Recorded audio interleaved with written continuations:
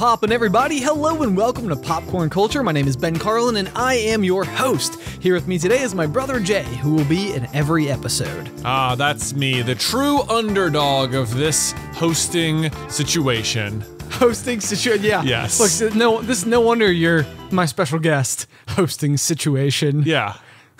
The one true host, man. Yeah. That's what it's called. Yeah, the hosting situation. I'm just shining light on the underdog status I've got here, which I feel like gives me a bit of an edge. I feel like you're bragging a little bit about your underdog status. Well,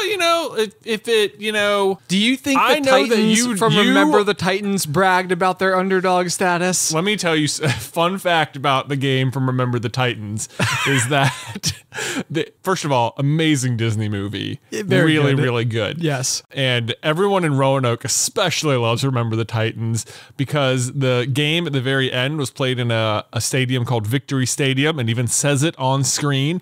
Victory Stadium no longer stands.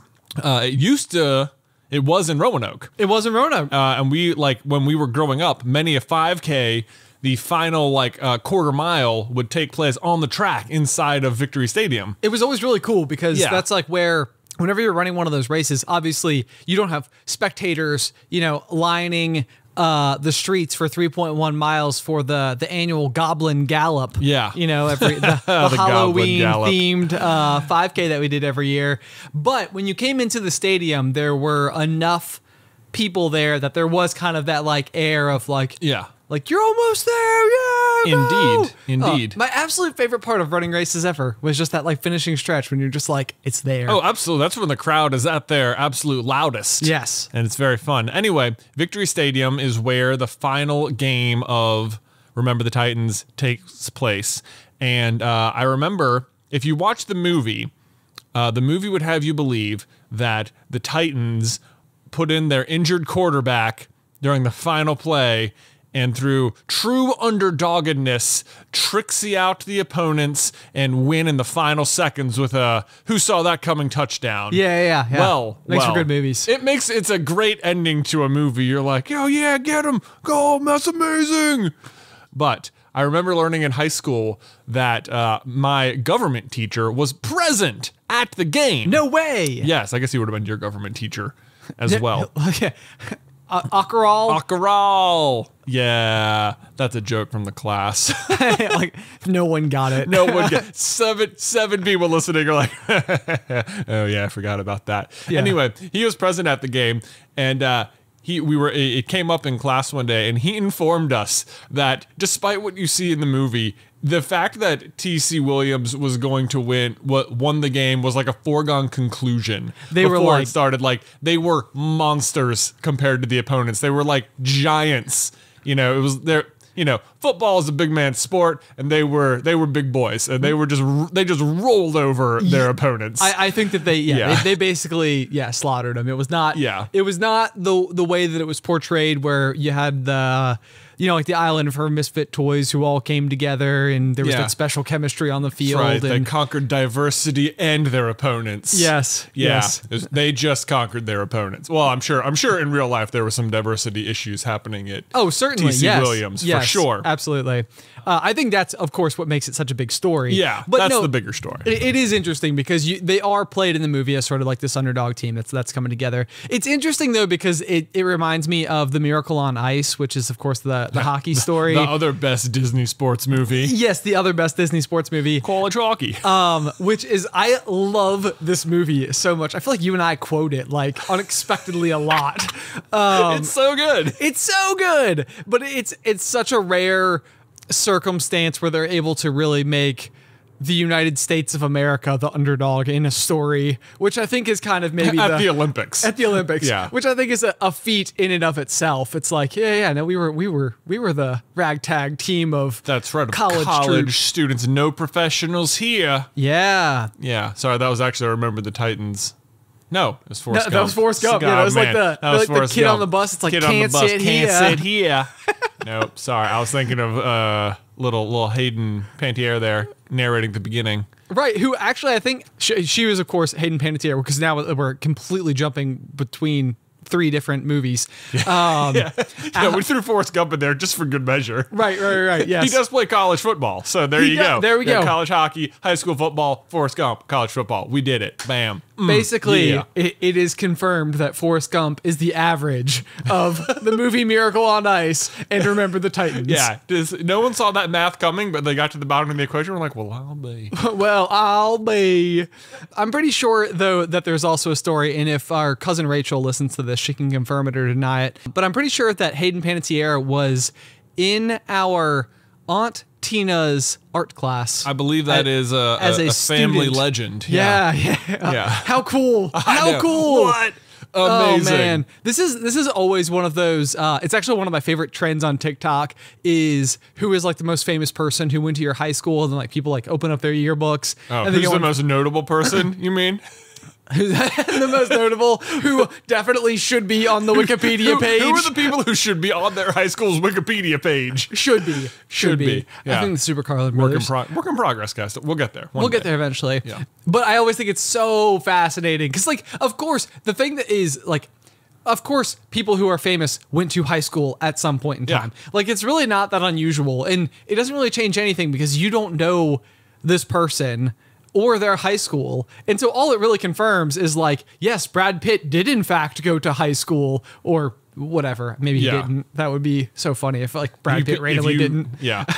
It's only really relevant if you were like in their graduating class or something. Sure, that I think that helps, but it's always interesting to me to see that high school photo of them because it's so different from all of the photos that have now existed out in the ether thanks to their famedom, Right.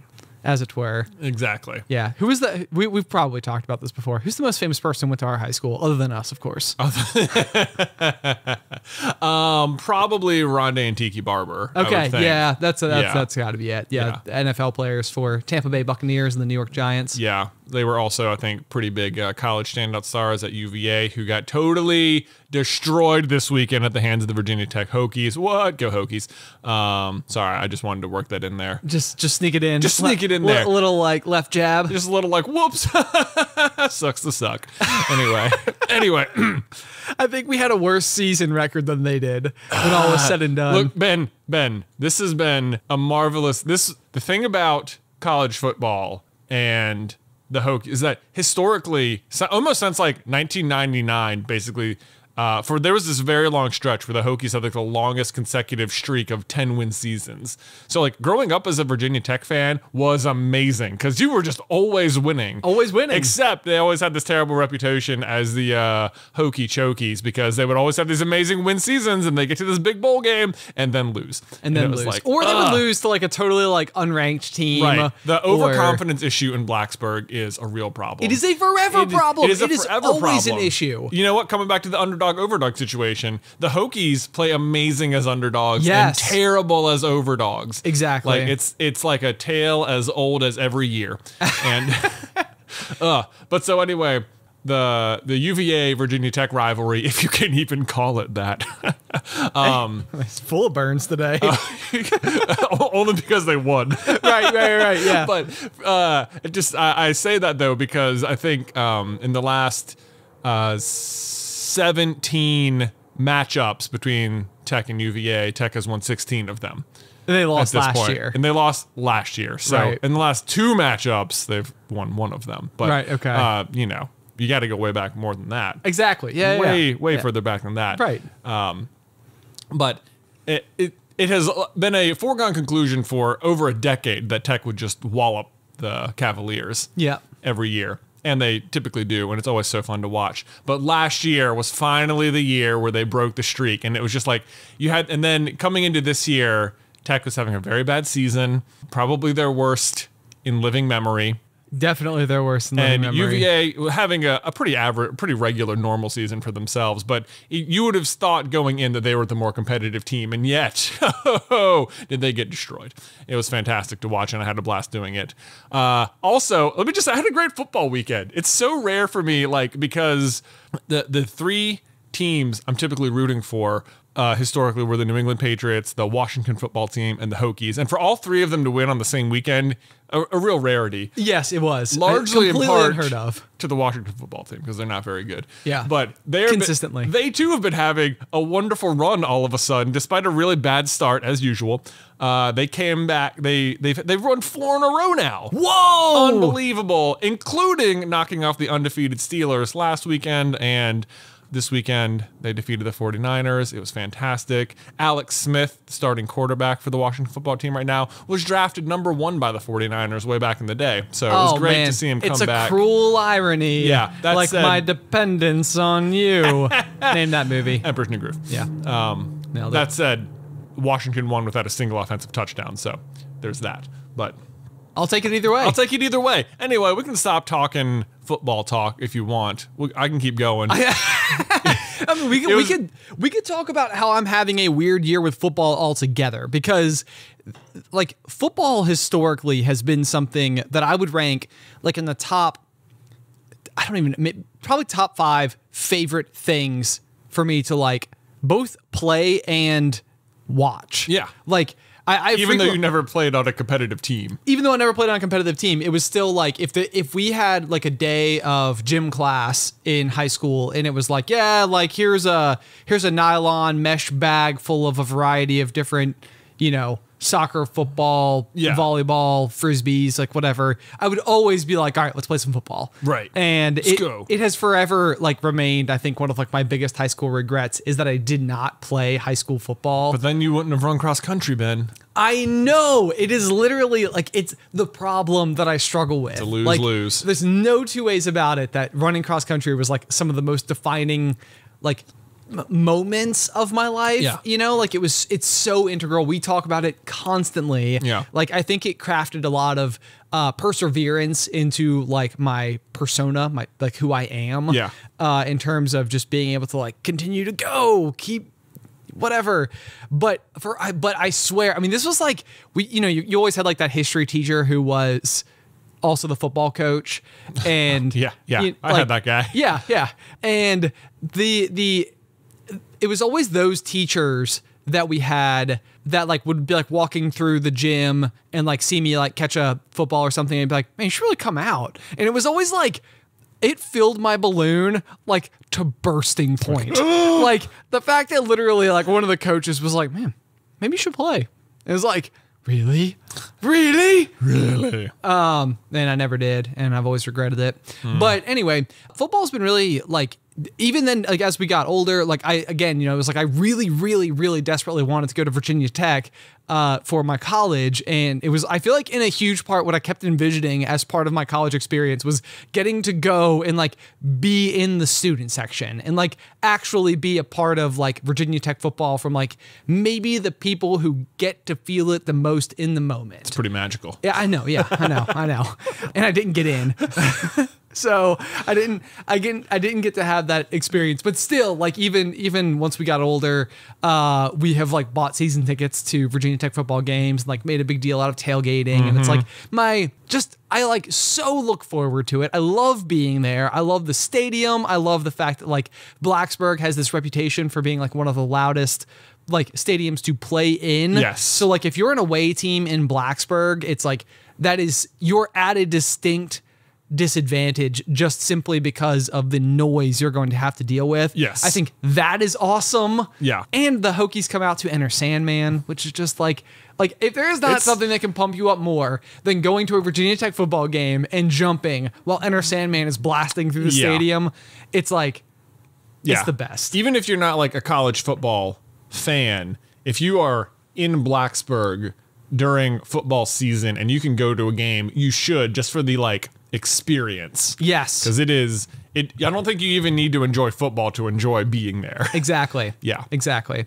So all of that to say though that this year I have like been completely and utterly disenchanted with like football altogether. And I have no idea like what it is about it that's like really like struck me in such a strange way. But like there have been moments where I've been at home by myself, like working around the house, and I've been aware of the fact that Tech was playing and didn't even turn the game on. Oh, geez, Ben. Coming from someone who like 2 years ago went to every home game. Right. Yeah. In person. In person. Grilled wings and everything, you know? And so I couldn't tell you. And I don't know if it's like because it's been such a weird year. Like because of COVID? Yeah. So like, I don't know if like maybe there's something where there's no one in the stands and it feels like, I don't know, like. Or like there's so many players out with COVID that is it even really like a real season or? Well, I feel like if you were to really get deep into like the idea of pulling for your team, like it's almost like that question, like what's the point of life? It's almost like what's the point of sports? You know, like community. I know, yeah. Exactly. That's what I mean. But like, in part of that community is like, we won, you lost. Like I was thinking about this exact phenomenon over the weekend, and like it's so often, you know, sports is like an opportunity to say like we won, you lost without it being like mean. You know, it's like justifiable like competitiveness, and it's like your dedication to whatever, you know, team you support, you know, that's, you know, you're part of that fan base, and you know, obviously you're not on the field doing anything. You're just tuning in and watching and deciding who you're going to cheer for. Right. Even that though, like that's like one of the things about it. Like there's so much pride in like the team that you pledged your allegiance to. Yeah. So like once upon a time. Right. Cause that's the thing. It's like, especially like I experienced it a lot this past weekend because it like for so long, you know, Tech has been sitting at the top of the Tech UVA rivalry. Yes. And it's just been like fantastic. But like for a whole year, every time I pulled up behind a car and had to see that like a UVA sticker, it was just like, oh man. Like it was like genuinely disappointing. But I was driving around yesterday and I would see the stickers and I'm like, oh, we're back. We're back. You know, it was like, we're back. All the bragging rights are back. It's fantastic. Oh my God, it's so funny. It's a good feeling. But that's the thing, yeah. So like you said, like you're not on the field, which I think is like a very common like sentiment for people who are not into sports. They're like, they'll say like, well, you're not out there on the field. Like, why do you say we? Like we won. You didn't win. They won. No, I don't. I disapprove of that line of thinking altogether. Sure. No, like we won, like especially like college. You go to that school, you're, you know, paying to be there, and you might be in the stands. You might have paid money to go. So yeah, I don't know. Especially if you've been supporting a team for like a very long time, and it's like it's probably like part of your almost weekly, you know, ritual for like a part of the year. Of course, you know. No, I just think it's interesting because it's like sometimes it's almost like a structured opportunity where it's okay at the core of it to be in opposition of one another. I think that's what's fun about it. Where like you can get like it feels like it's like you're just, this is just the game. Right. You know, it's like so often you get on Twitter and people are like genuinely yelling at each other like over actually important things. But then you get on like sports, it's like you can be as like, you know, as long as you're not like violent or like, oh, you know, sure. Yeah, particularly, you know, insanely aggressive about it. As long as, you know, you can like trash talk and smack talk, and it's like everyone agrees. It's totally okay. Sure. It's totally okay. If you're winning, great. And it's like, this is what drives so much conversation. No matter how much you smack talk, the other team will always have like their own little like, oh, but what about, there was always this one time. Of course. Except maybe this would have gone our way. And it's like, it's just so much fun to argue about. It is. My mind immediately went to my 18th birthday where we had tickets to the Virginia Tech Boston College football game in the rain. Oh, I remember Thursday night. I remember it. ESPN was there. Boston College, #2 in the country. Yeah. Matt Ryan, current quarterback, starting quarterback for the Atlanta Falcons. You know, he had been having this unbelievable run, doing incredible. College. Tech's got him up, fourth quarter, and then like last 2 minutes, it just all falls apart. It just all fell apart. I mean, it was 13-0 with 2 minutes left, and it was like, oh my gosh, we are about to upset Boston College in a shutout in the rain on Thursday night, and we're here. And it's like, my 18th birthday. And it was like and then out of nowhere, they scored 2 touchdowns and won the game. But see, I'm going to do it right now. But what was so great is that Tech, like the atmosphere around campus the following week, like Friday morning, people still had class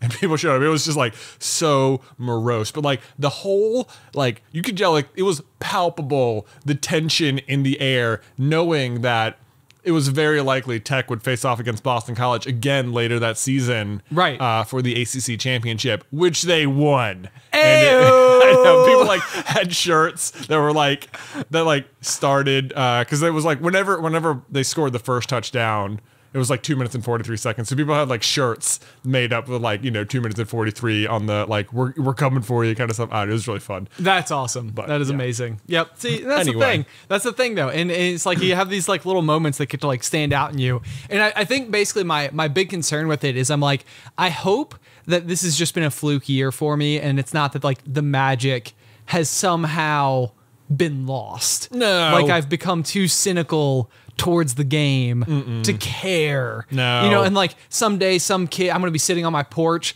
and some kid's going to walk by and be like, hey, do you know what the score is? And I'll be like, I don't even watch the games anymore. And he'll come up with like his old beaten up, tattered hand-me-down football and be like, listen, sir, we should talk about this. And then he inspires me to fall in love with the game all over again. And then me and him become best buds. It's going to be great. Yeah, I don't know if that's what I would aspire to. I think I'd aspire to just already be able to answer that kid's question.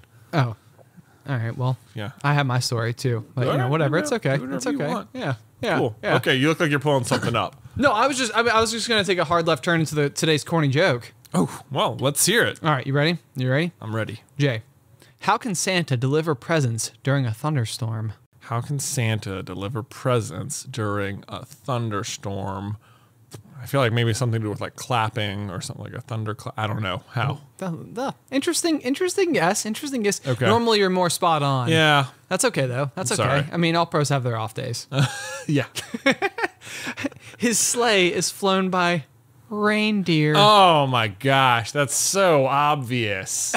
Wow. Wow, I'm kicking myself. Pretty darn good. Pretty darn good. Not bad. I like it, man. So actually, I thought that was fun though, because this year in particular, while I have not been particularly into football, one thing I have been very into is Christmas. Oh. And just the holidays in general, getting into the full swing of things, yes, so to speak. So I've got my house fully decorated. I went full bore, Yeah. Like I rented the ladder after all. I don't know if I ever followed up on this, which was straight up terrifying, by the way. To be on the top of a 30-foot ladder. To be on the top of the 30-foot ladder. Yes. I don't know if you remember from the television show Community, there's like a joke class called Ladders.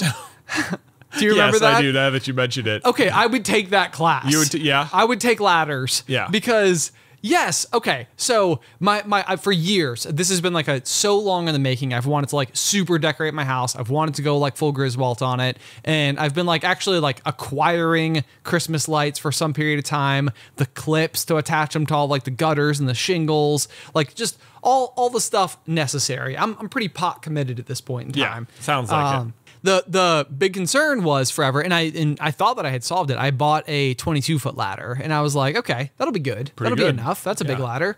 And I went and set it up. Not big enough at all. So I had to rent one day, which meant that like I had to like go to look a place, load it onto my truck, and then how do you transport a 30-foot ladder? It's so difficult. Yeah. It's so difficult, but I got it there. And as I'm like climbing up this gigantic thing, it's like wibble wobbling, and my friend Mike is down at the bottom like holding it, and he's like, "You're good," and I'm like, "Am I good?"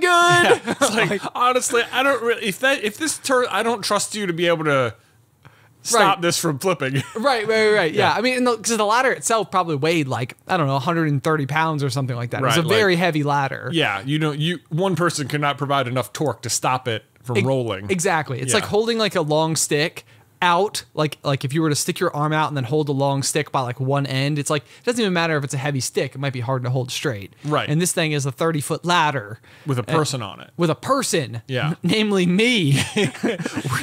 Were you like strapped to any, did you have like a carabiner clip or anything attached to anything? I maybe should have. Yeah. Were you just free climbing it up I was free climbing it. Yeah. They could have made like a Netflix documentary about the first time someone scaled a 30-foot ladder by themselves.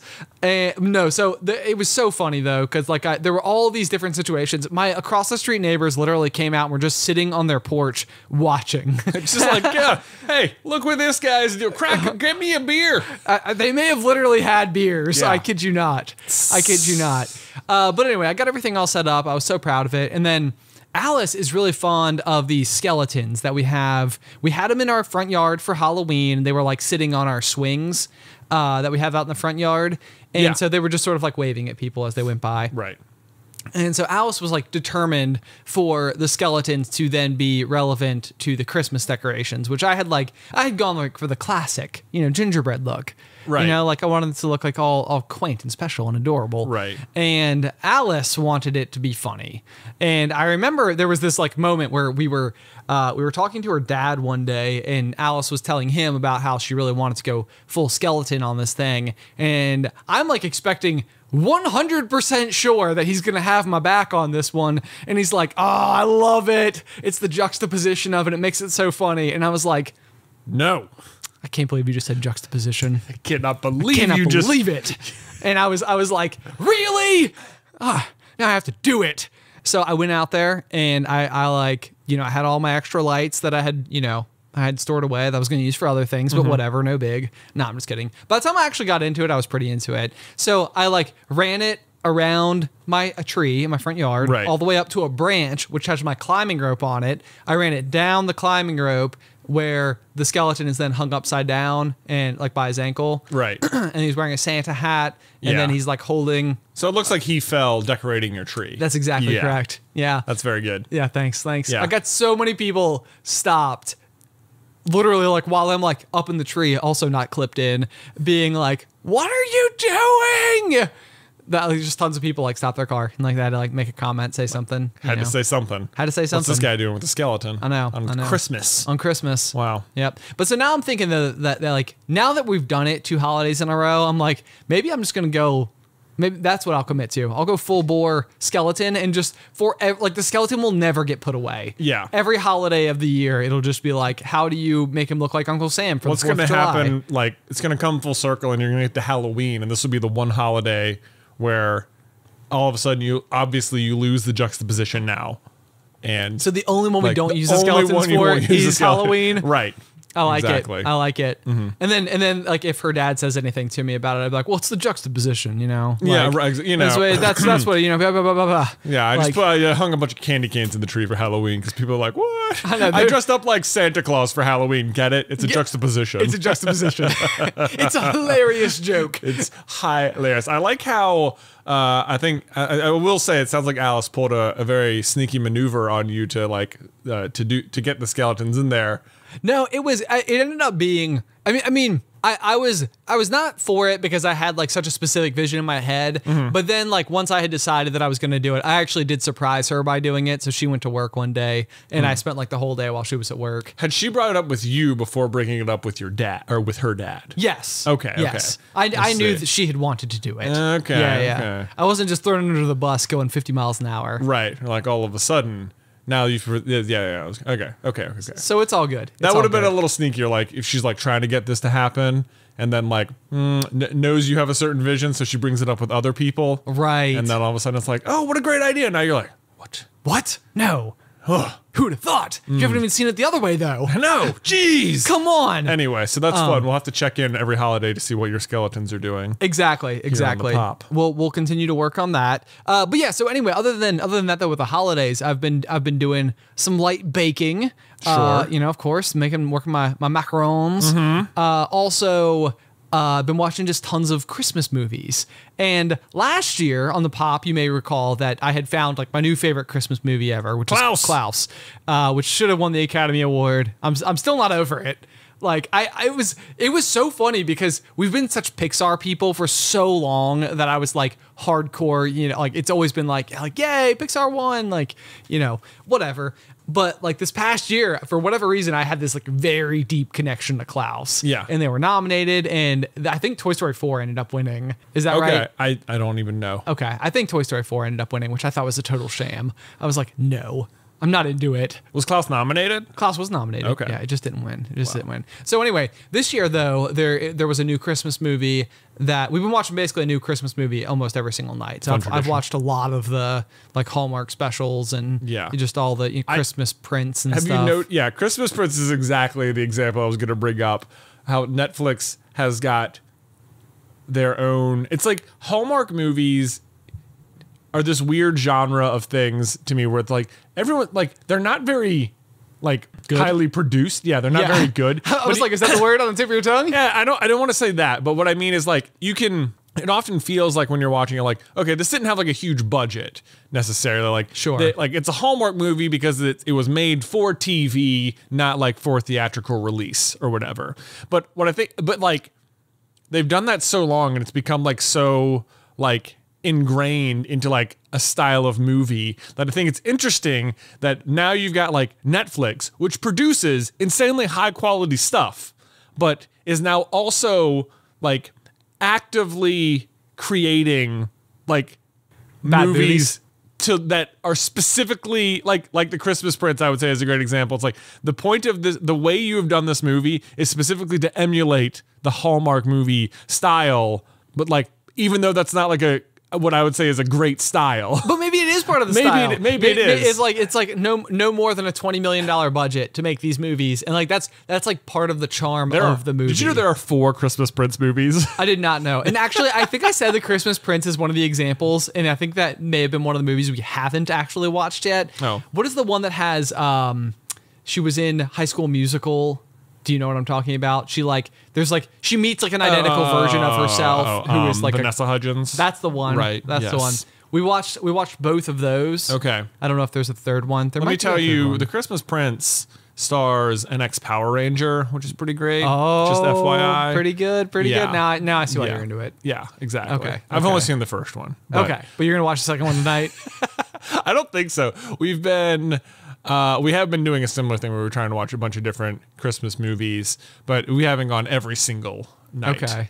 But I don't know if those are really on my list of ones to be knocking out. Okay. Yeah. Well, if you're looking for one to knock out, part of the reason I brought this up is because this year I watched a new Christmas movie that I was like, what?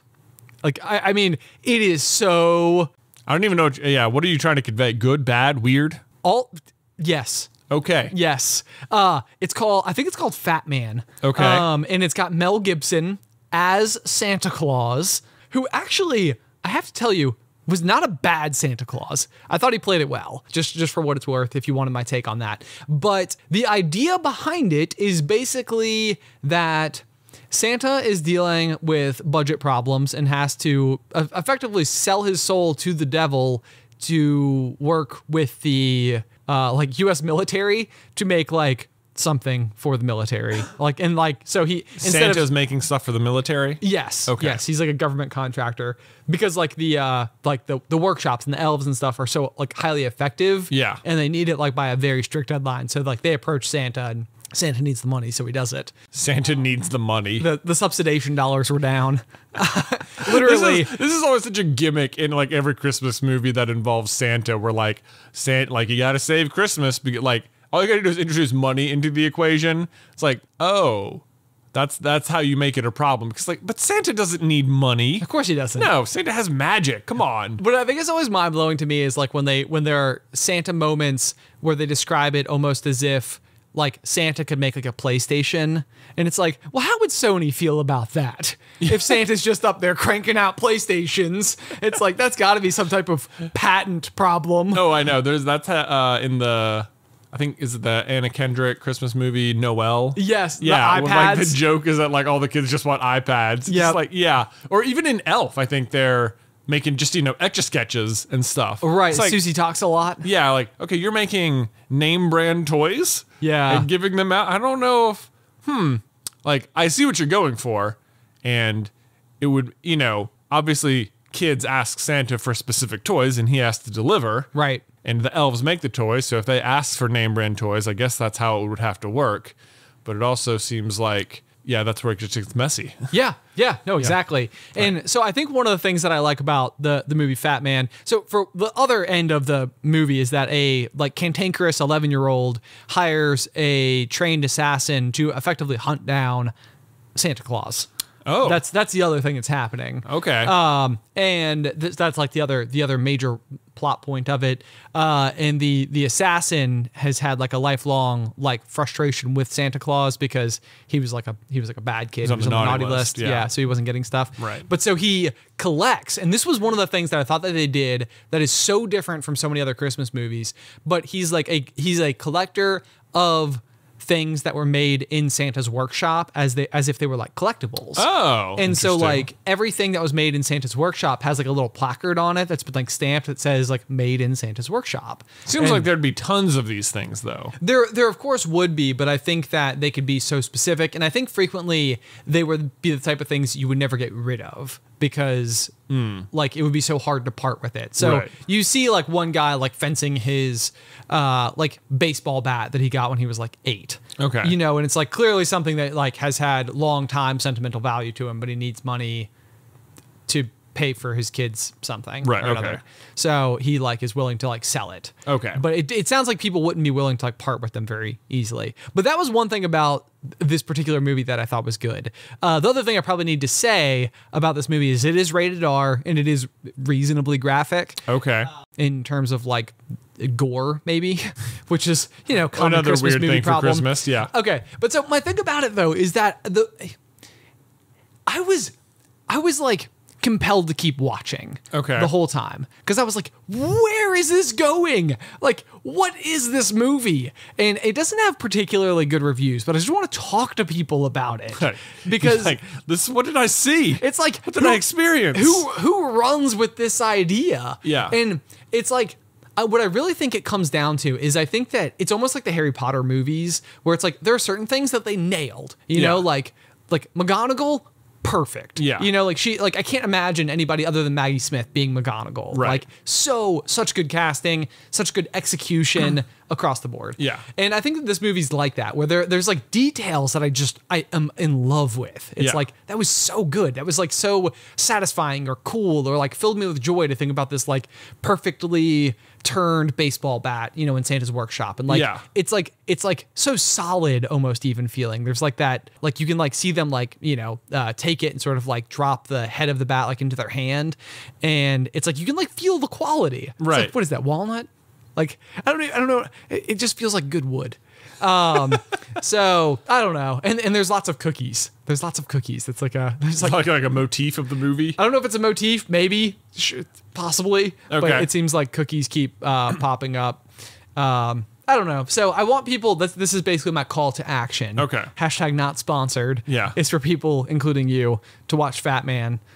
So that we can talk about it, because I need to talk to someone about it. Did anyone else watch it? Can you tell me what you thought? You can send all your emails to popcornculturepod@gmail.com or just find us over on Reddit, where we have a happening little group of thinkers out there. Your story reminds me of my first experience with a movie called The Rocky Horror Picture Show, which I'm not sure if I've talked about this on the pop before. I don't think so. I don't think I've ever heard you talk about it at all. The Rocky Horror Picture Show. Are you familiar with the movie at all? Okay. I'm remarkably unversed. Then you would be in the exact position I was in. Okay. Walking into the Rocky Horror Picture Show, which to people in the know, I'm sure they know where this story is going. But the Rocky Horror Picture Show is maybe like the most definitive movie in terms of like what you would call a cult classic. Like it might have like started the term cult classic. So people who know about it like know. Okay. And they are in and they love it. Okay. And it comes up a lot around Halloween in particular. And there's like a whole tradition around the movie where not only will it be playing on screen, but it will also the people will be acting out the movie in front of the screen as it's happening behind them.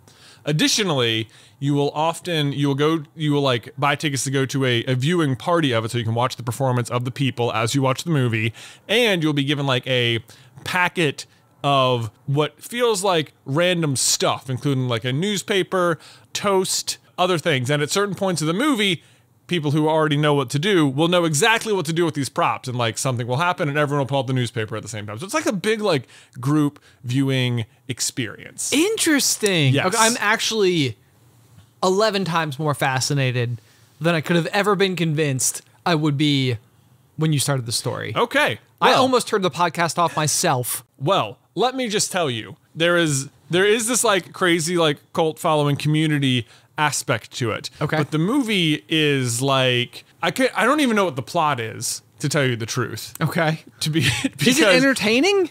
I was not entertained. Okay. Were you scared? In a way. Would I be scared? Well, in a way. Okay. I'm sure.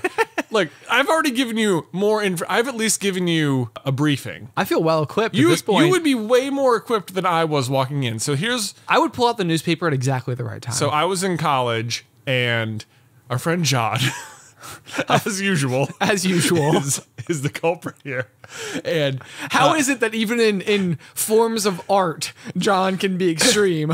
I don't think to be fair, I think John found himself in the exact position I was once things started to get underway. Oh, good. Okay. Yeah. He didn't know what was coming either, but he still was responsible. Okay. Okay. I'll take that.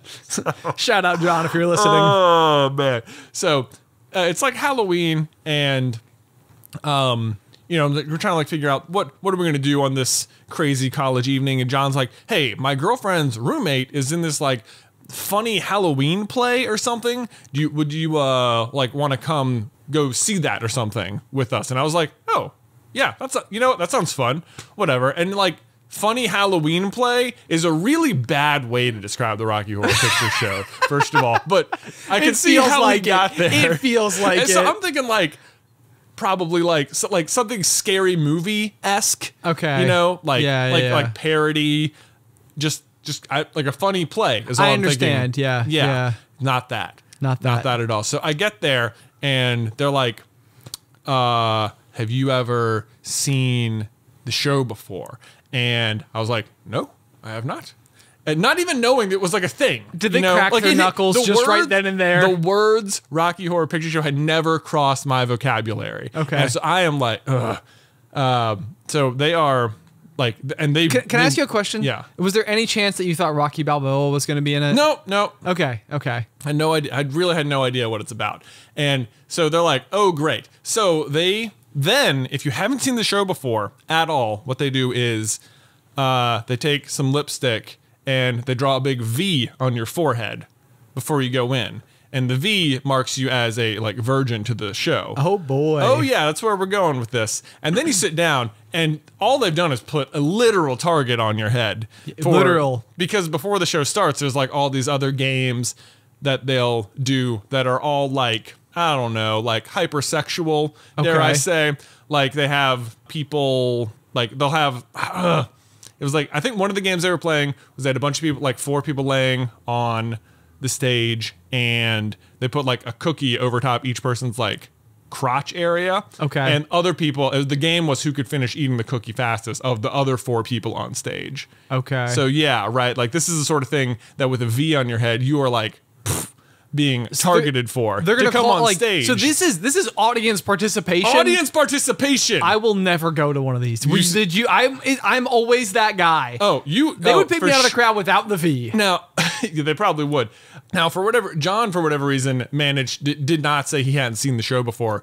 And so he's looking at me. I'm like, I don't even know what's going on. I immediately start trying to like rub it off my head. Like, okay, not for me. I don't know what's going on. But like, and I get like if you know what's going on, this would be like a really fun thing to go do. It would be fun to be in the know, especially for people who didn't. It'd be fun to be in the know. Yeah, it'd be fun to be in the know, but it was not fun not being in the know and not having any idea. Like I can't, like even right now, you would at least be somewhat in the know. Yes, like if you walked in completely cold.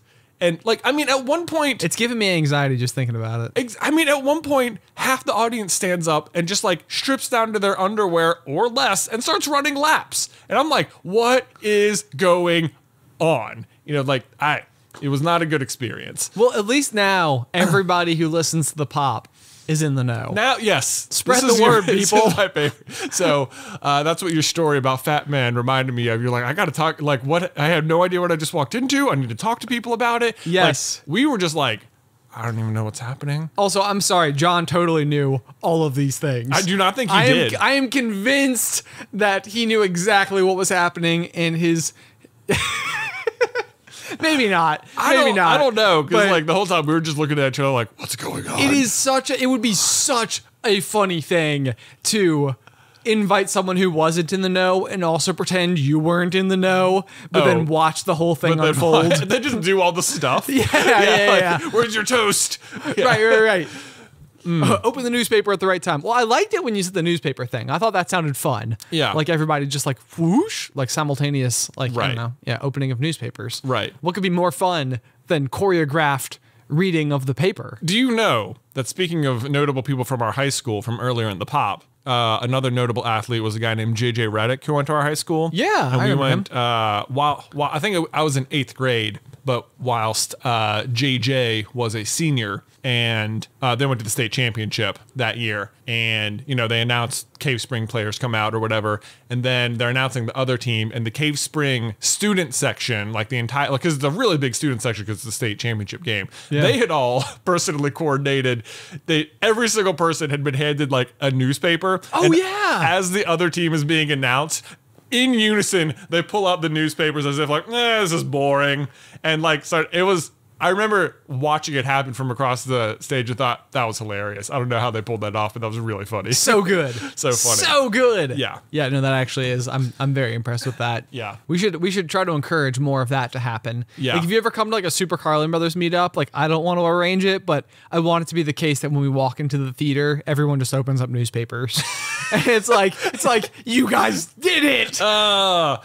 It'd be so funny because you'd be so happy they did it when it's supposed to be like an act. It's supposed to be mean to the other team. No, but see, they would be, now that we've talked about it, yeah. They know how happy it would make me. Right. It'd be like, guys, we're already vibing. Okay. This is great. Maybe bring a couple extra newspapers for the people who aren't in the know, and be sure to clue them in. Yeah. Yeah. So whenever meetups start happening again. Exactly. God willing, in the near future. Yeah, I mean, maybe eventually, soon. Yeah. Possibly, probably. It's good to be vague. That's from a video. It is from a video. It is. I said it myself. Yeah. All right. How about now a fun fact about coyotes? Oh, yeah. Everyone's favorite segment. People are loving the coyote They're like, facts. it's about time. It's 48 minutes in, guys. People are, Ben the Coyote Carlin, I need more information about these coyotes. Yeah. I thought this one was particularly funny because there's been an animated series about it. Okay. The fun fact is that coyotes are actually more than twice as fast as roadrunners. Is that true? It is in fact true. Wow. Yes, coyotes max out at 43 miles per hour. Not bad. Whereas roadrunners max out at 20 miles per hour. Chumps. Wow. I can probably run faster than 20 miles an hour myself. Probably. Do you think I could? Maybe we should measure our miles per hour one day just as a fun test. Well, I'm trying to think. How fast is like Usain Bolt running the 100 meters? I thought it was like 28, 29 miles an hour is what I thought. Okay. I could be wrong though. We'll fact check that here in a second. Also worth noting that roadrunners generally don't, but not always, have unlimited access to falling anvils. They don't. They don't. No, okay. that was included in this segment from National Geographic. Well, the roadrunner is rarely setting traps for Wile E. Coyote. I mean, Wile E. Coyote is often just the victim of his own traps for the roadrunner. Is he, or is it the case that the roadrunner is constantly dropping anvils and he's just ousting him both in speed and in ingenuity? No, the roadrunner is just minding his own business, I'm pretty sure, at all times. And because of his speed, he is often invulnerable to Wile E. Coyote's traps, which then invariably backfire on himself. Okay. I used to actually love those cartoons. Me too.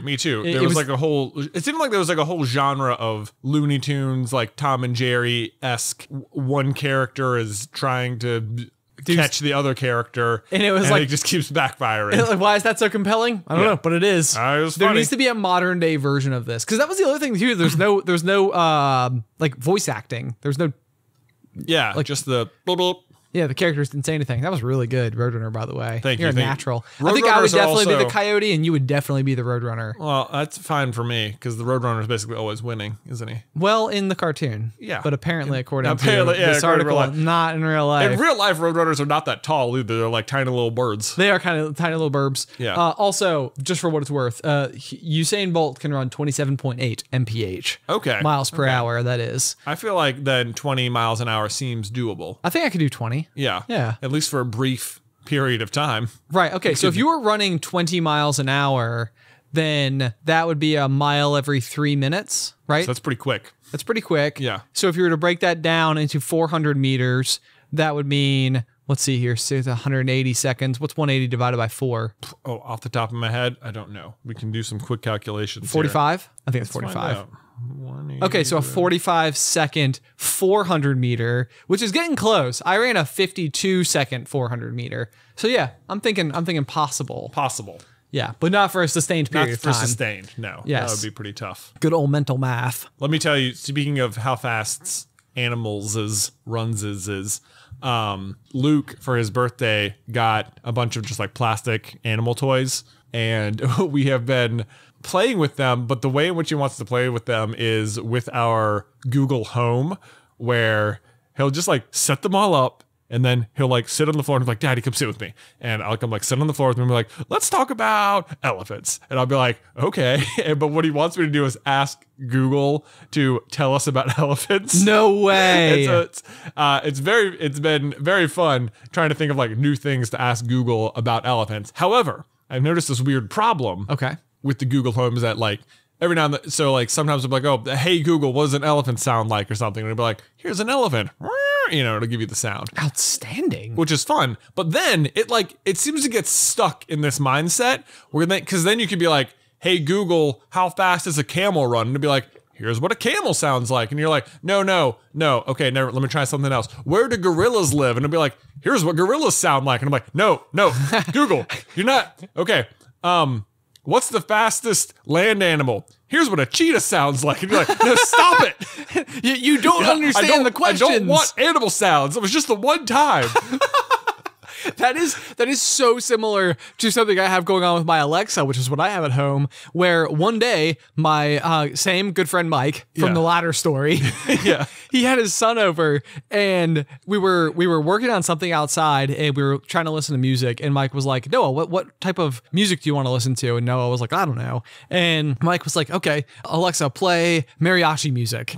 And so it started playing mariachi music, and this was the first and only time that has ever been asked to play mariachi music. Yeah. And yet, if I just walk into my house and I say, hey, Alexa, play some music, it will be like, hi, Ben, here's mariachi music. And it's like, and I'm like, are you kidding me right now? Like, it's been months. That's fantastic. But it's like it really stuck with my Alexa. It was like, oh yeah, this guy likes. It's like I can tell that when we play, he left it playing for like 2 hours first time, so he loved it. We've got this little like table. It's like a Fisher Price table thing with just a bunch of different like buttons, and it's got shapes and numbers and letters and whatnot.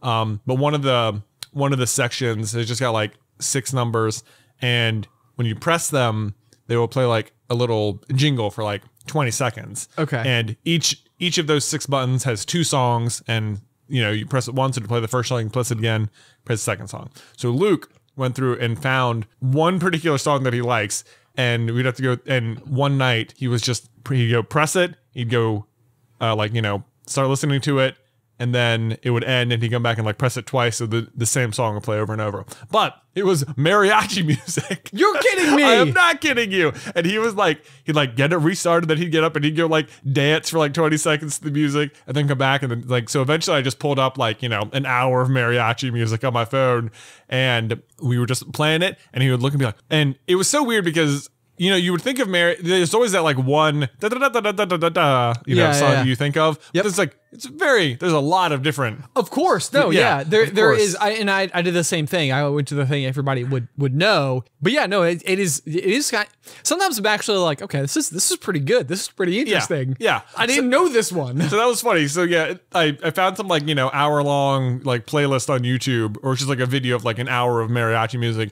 And after the first, we start the first song and Luke's listening to it and he's like loving it. And it gets to the end of the first 2 minutes and 30 seconds and it starts playing the second one. He's like, I don't like this one. I'm like, how could you even tell it changed? You're like, no, go back. Go back. He was tuned in, man. I know, he was tuned in. I was like, oh, there you go. Do you think that maybe you and I, unbeknownst to ourselves, have been like manifesting mariachi music? I don't know. You got skeletons, hanging in your yard. It's kind of like a Dia de los Muertos theme going on to it. I'll tell you what, it was very interesting when the movie Coco was coming out in theaters, because love that movie. You and I would spend on occasion a day or two just like deep diving Mexican artwork. Yes. Because we were trying to like find connections in the movie, or like make predictions or theories or stuff about it. And the movie is so deeply rooted in Mexican culture and artwork and music. And it was like so fun learning about it. Like I just like really like lots of Mexican artwork now. Yeah. It's honestly, it was very interesting too, I think, for me, because I took 4 years of Spanish in high school. So like a lot of the stuff that we were uncovering were things that like we would have been taught in those Spanish classes as like part of like the culture element of the class. Like you're learning the language, like maybe first and foremost, but also along the way, you talk about like the different holidays and you talk about the different traditions and customs of different Spanish speaking cultures. And, I think that I always struggled with it in high school during those periods of time, because it didn't ring true to me in a way that once Coco was placed before me, it did make me like then see it in like a whole new light. Like I was like very like invigorated by it, and it was so fun to like apply all that knowledge. That's which cool. I think really like the point of that story, the moral of the story, I guess, from my perspective, is that like I think there are so many different topics that you can be taught that like the school is probably not always going to teach it to you in the way that is most interesting to you. Yeah. Because of course, it would be like impossible to cater to the specific interest of every single individual. But I think that probably just about any topic can be interesting to somebody given the right lens. Oh, for sure. The right reason to look at it in a speculative way, or to like understand it, or to like really like digest and take in that information. Yeah. And I think that is interesting. Yeah. Well, I agree. And I think the greatest examples are like, when I think about places I want to visit, two places that often crop up are, one, Mexico, as I mentioned, and then two, like Norway. Sure. Is like really high on my list. And whenever because of Frozen, exactly. Though, but whenever I bring up like, Beth would be like, oh, I want to go travel to Europe someday. And I was like, yeah, we should go to like Norway. And she'd be like, I'm thinking more like Italy or Spain or Paris, like, very more conventional places you would want to go. And I'm like, no, I don't want to. I'm like, no, I want to go to Norway. I hear you. I hear you on Eiffel Tower, but like we could see a fjord. Yeah, but think of the views, the fjords, the hygge. You know what I'm saying? Like, let's get up there. But I think that's probably part of that is because we've made so many Frozen videos that we've gone like very deep. We have into the culture sometimes. Rather deep into Scandinavian culture, which is so much fun as well. Yeah, it's very interesting. Yeah. It's very interesting. We got Plus, Easton van Pavia Day. Easton van Pavia Day, right around the corner, by the way. Right February around 14th. The corner. Get those those French fries ready, people. I know. I'm getting excited. I'm getting excited for February Friendsgiving. Yeah. But what was going? Oh, I could go and split wood. I am like, I don't know that I've ever been more, I've talked about this before, like how like my happy place is sort of like going to like this mentality where I'm just like splitting wood. Right. And I feel like as time goes on, it remains relatively true. Like, okay, I have this issue with my personality where it is constantly in flux. And I feel like you are so good at liking things consistently. Like you will like something, or you will like invest into a hobby and then like spend time and energy and resources on that hobby and like for a very long time, like unwaveringly.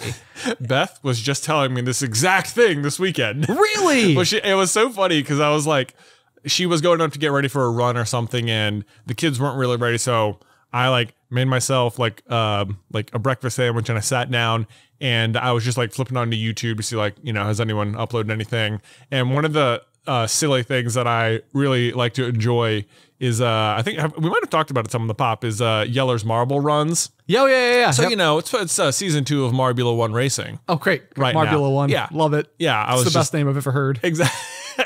It is such a good name. It is such a good name. And so I was like, oh, there's a new like race 5 is up. Excellent. So like she got upstairs like 2 minutes, and in that time I had like assembled a breakfast sandwich, sat down and turned on Marble Racing, and she came out and she's like, man, you're just so good at like knowing what you want to do and just doing it. Yes. Yes, it's so frustrating. I was like, Ben has said that exact sentence to me so many times. Yes. And that made her very happy. She always thinks it's funny when you and her like have converged on the same personality trait of mine. I think for one, I think it's very telling because I think there are lots of moments that I think that you and Alice are very similar, and you've said the same thing before. Yeah, where you think that there are moments where like Beth and I are very similar, and I feel like there must be something to that. Like the reason that I get along with Alice and you so well is probably for the same reason that you get along with me and Beth so well. Yeah, probably. I think that must be the way that those pieces of the puzzle fit together. I don't know if we've talked about the Enneagram. I believe we have some. Yeah. Well, so this is such a weird thing with the Enneagram is that if you're unfamiliar with it, it's just like a personality test, and you can be a 1 or 2 or 3 or 4 or 5 or 6, 7, 8 or 9, right, or whatever. And it's been a weird personality test to experience with other people because everyone I know is either a 2 or a 3, and it's like to me, I'm like, what is this feels like a failure of a test because everyone's getting the same 2 numbers. Right. And it's like, that's absolutely just not true. It's just, that's the people that I've like surrounded myself with. And I don't feel like it's accidental. Right. I feel like all these people are like you are a filter for 2s and 3s. Right. Basically. Yeah. The like life funnels 2s and 3s to me. So like when I think we, you know, our editor, Scott, took the test, and he came back and was a 6, and I was like, wait, what? Really? You're not a 2 or what do you mean? It's like that's hilarious. No, that doesn't happen. I'm sorry. Try again.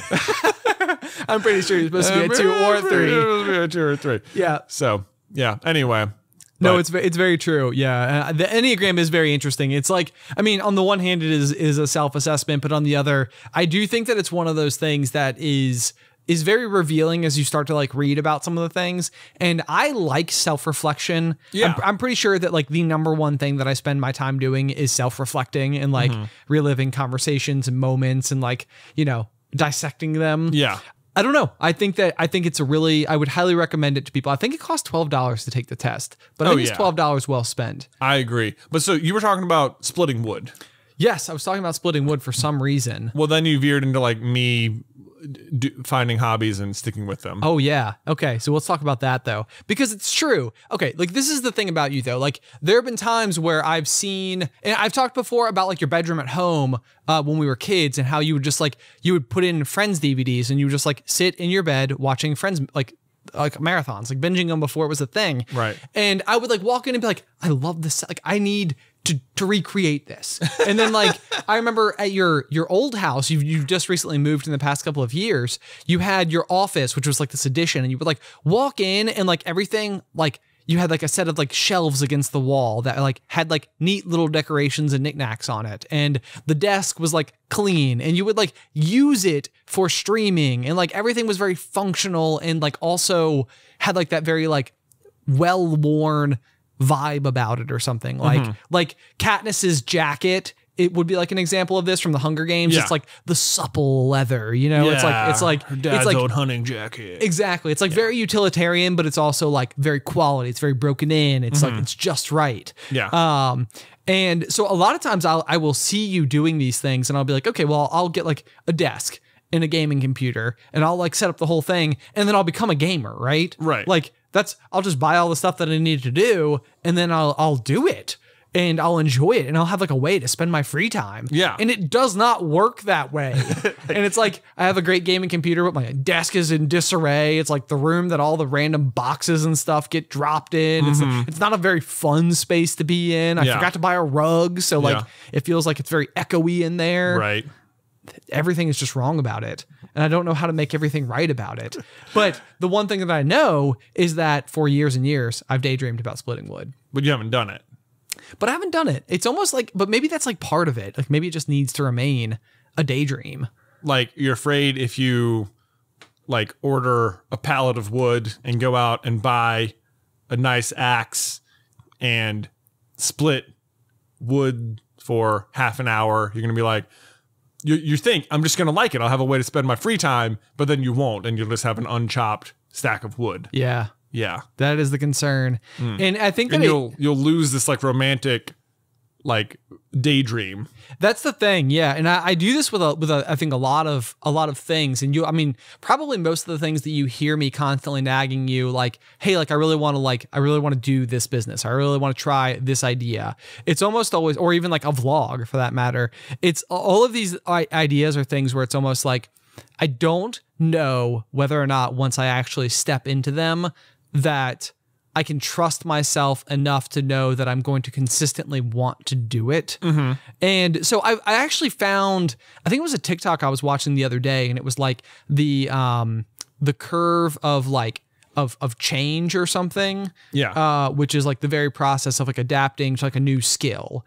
And you kind of like, your enthusiasm starts like on like this really like high point where you're like, yeah, I want to do this thing. And then immediately what you find out is everything you didn't know about how hard it is to actually do that thing. Yeah. And most people die right there. Like that's where their enthusiasm stops and they never like persevere through that moment to like the stage moving towards like enrichment or something like some version of like fulfillment coming from that hobby. Like the realization, like I used to not be able to do this, but then I worked really hard and I got better at it. And then I could do it. And that encourages me to continuously push and persevere past the sticking points in the future because I've already done it with the big thing. Right. And so what I find myself constantly stuck with is whether or not I need to, am I constantly getting stuck in that valley? And I'm just like, it sounds like you're standing at the top of the valley and there's like a fog down there and you can't see it. Right. Like that's covering all the hard parts. Exactly. Yeah. Well, okay. This is an interesting analogy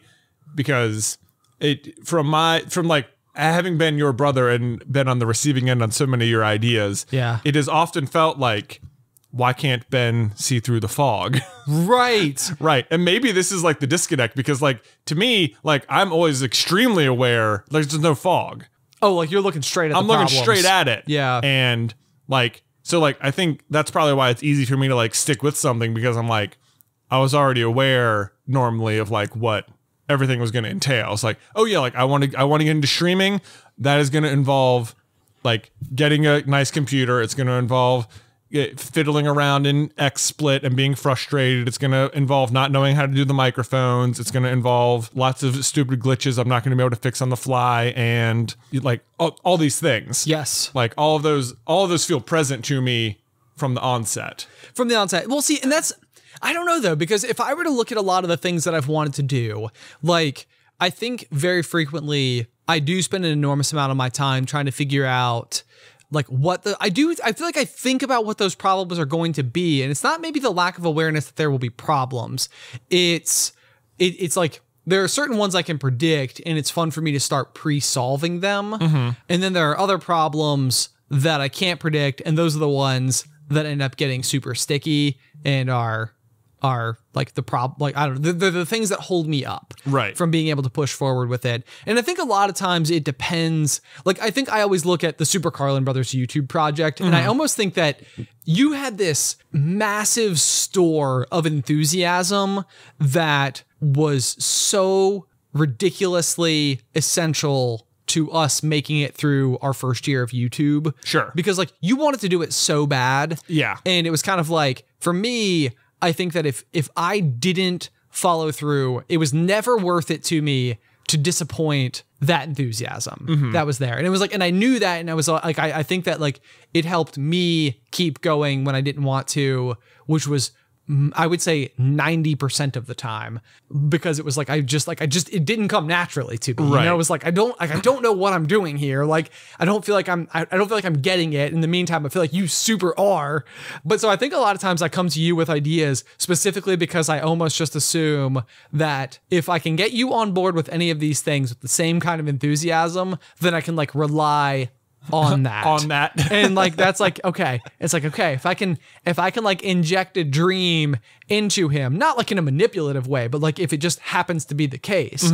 So what I'm doing is I'm like fishing, but I'm changing the lure literally every single time. Right. You know, it's like, there wasn't any fish there. It's like, will this one work? Nope, that one didn't work. Will this one work? No, that one didn't work. I see. And so I just keep casting lines over and over and over again until finally I'll say something that you're going to be like, yes, I've always wanted to do that. And then I'm like, yes, now I get to tie into his enthusiasm bank and I'll be good. Yeah, well, that's how we have the pop, right? Sort of. Yeah. Basically. We got here. Here we are. We're doing it. Wow. Episode 54. Yeah. Man. I think so. And we're over a year in. I know. How about that? Well, weirdly, we are not. We're over 52 episodes. Over 52 episodes, which come out weekly. However, we had a 0 episode, which I guess wouldn't even count. But then we had 3 episodes come out on Christmas Day last year. Yep. So people would have a library to listen to out of the gate. Right. Okay. So Christmas Day, which is now, as of the time of this video releasing, will be 1 week from today. How unbelievable is that? I know. Weird. I know. So we're close. We are close. But we've made it more than a year's worth of episodes. Yes, we've made it for more than a year's worth of episodes. Almost a full year. Well, we would have started recording by this time last year. Right. Yes, we would have. Yeah, because we were recording ahead of time. Yeah, absolutely. So anyway, I mean, I think that's it's been a good year. I'm glad we did it. Me too. It's been super fun.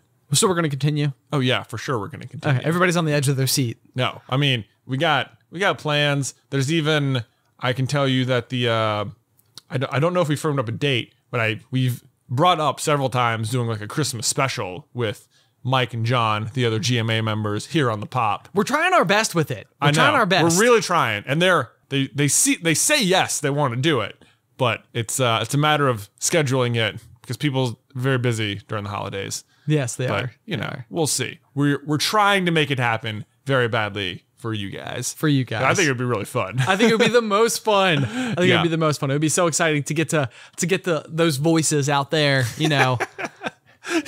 Yes. It's just going to be us descending into total anarchy. It's going to be total giggles. It's going to be great. It's going to be great. Well, guys, anyway, thank you so much for tuning into this week's episode of The Pop. As always, if you have any feedback or thoughts that you want to send our way, you can do that by shooting us an email at popcornculturepod@gmail.com. If you would like to support us on Patreon, you can do so by going to patreon.com/popcornculture, or else we also have the Reddit page, which is totally growing and happening, and lots of really cool, it is fun input that actually does tend to make it into the Pop. I would recommend going and checking out the Reddit as well. Just search Popcorn Culture. Yes. But otherwise, until next week, Pop.